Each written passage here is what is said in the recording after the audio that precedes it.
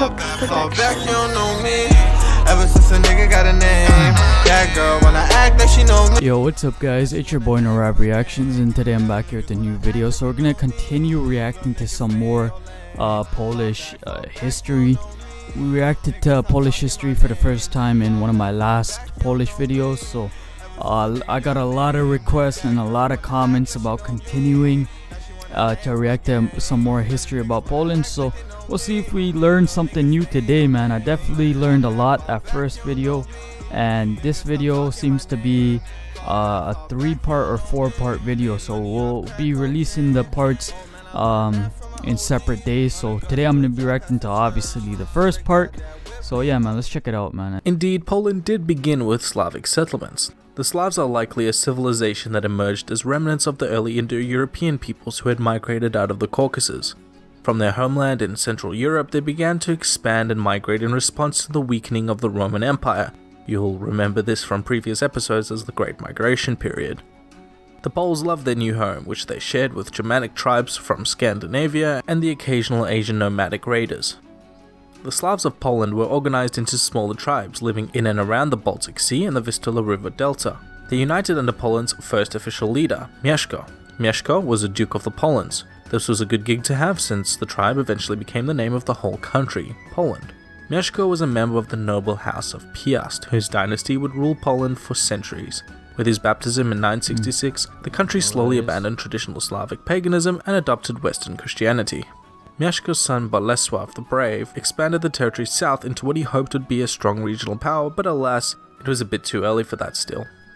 He established the metropolitan see at Gniezno, forming the headquarters of what would become the Catholic Church in Poland. His consolidation of power led him to be crowned Poland's first official king, and then he died, all in the same year, which is great. The Piast dynasty was somewhat up and down, and internal conflicts often plagued the royal court. Until this guy, Casimir the Restorer, restored the monarchy's control, which come to think of it is probably why they called him the Restorer. He modernized Poland into a feudalist society, which came with all those cool things like knights and lords and castles. This helped secure the borders, who up until now had changed depending on who was king. The early kingdom, somewhat weaker than its neighbors and strapped for cash, did however halt the Mongol invasion into Europe, having been sacked twice before. Notable of this time was the Polish relationship. That's what I'm saying. Poland, it seems like they don't lose to anybody, you know what I mean? They haven't lost to the Mongols, and I'm pretty sure Genghis Khan and them had like one of the biggest empires to ever exist. So they survived one of the biggest empires to ever exist. Then they fight off the Soviet Union, Germany, you know what I mean? It just seems like there's something about Polish people that they just don't give up, and that's crazy, man. With the Germans, whose dukes and lords had come to possess large amounts of the West, and the Teutonic Knights, who had carved out a significant state for themselves in Livonia and Prussia, a land inhabited by pagans, frequently raided by crusaders. By the time Piast rule ended with Casimir the Great, Poland had lost much of its territory to its neighbors, but with a period of peace, the state soon began to prosper and attract Jewish settlement. The counties in this area became a source of contention between... Maybe that's why during the Second World War, Polish people helped Jewish people, you know what I mean? Even though it's punishable by death, they helped out Jewish people. Maybe it's because they've lived with Jewish people for so long, you know what I mean? So between the kings of Poland and the Holy Roman Empire, who fought over the local lords for fealty and allegiance. This resulted in these counties being very mixed, with populations of people from both kingdoms. The whole thing was very un-Bohemian, really. The Jews first settled Poland as merchants on popular trade routes. By this century, the Jewish people had settled in great numbers over many kingdoms in Europe and began their long and very sad history. They were expelled by the masses in all the countries they settled and were often victims of massacres and worse, crusades.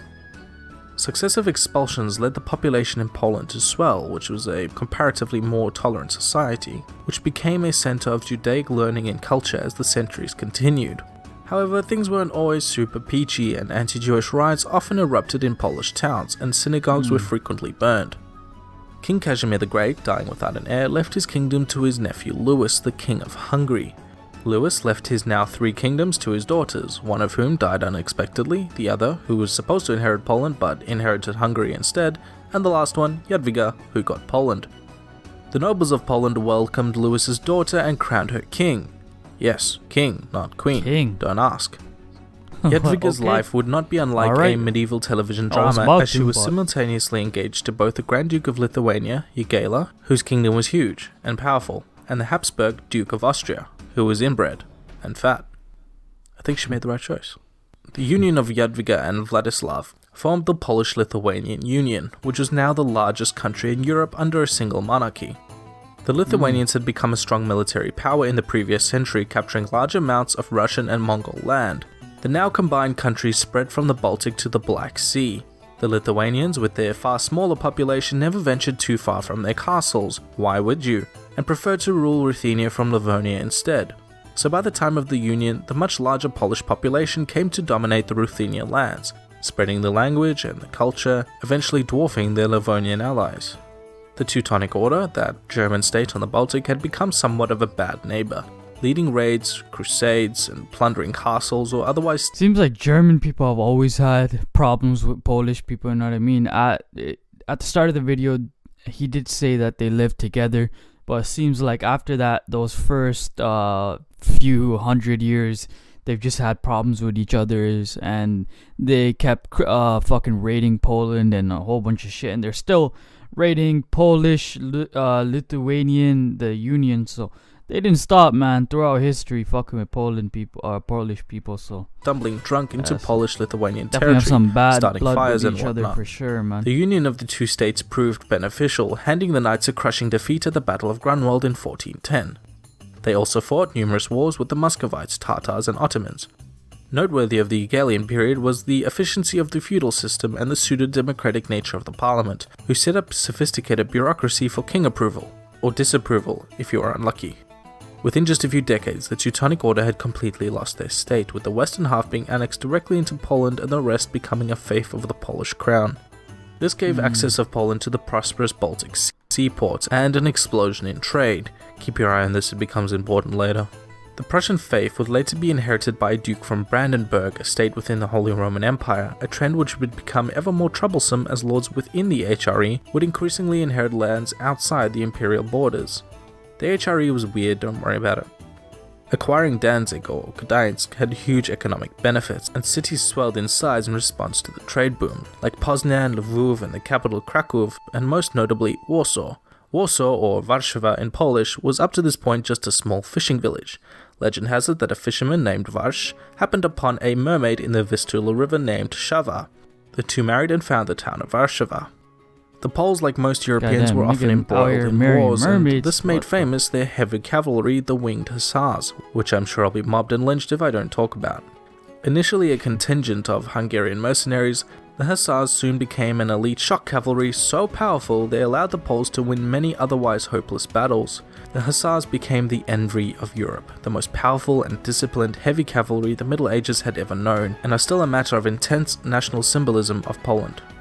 The 16th century was a really Pretty big one. interesting. It included the Protestant Reformation, affecting mostly German parts of the kingdom, wars against the encroaching Ottomans invading Europe, advancing in science and literature with Copernicus, devising the heliocentric model of the solar system, the nationwide codification of the Polish language, and the biggest one, the changing of the Polish-Lithuanian Union into the Polish-Lithuanian Commonwealth, a single political entity ratified by the Polish Parliament, or Sejm, with elected rather than hereditary kings.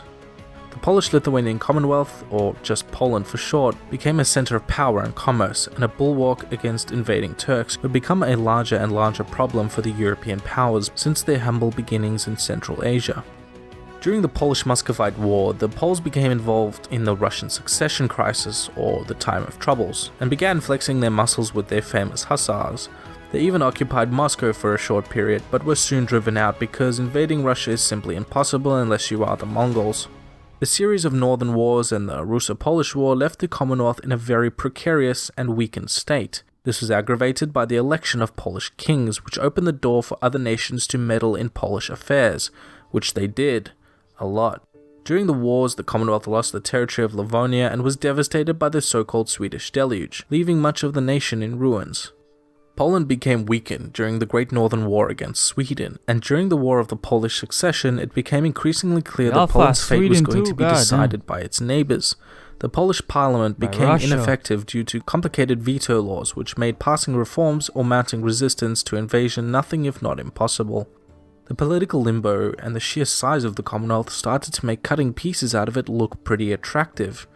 The last king of Poland, Stanislav II, was elected in 1764 as a puppet of the Russian Empire, aided greatly by the fact that he was in bed with Catherine the Great.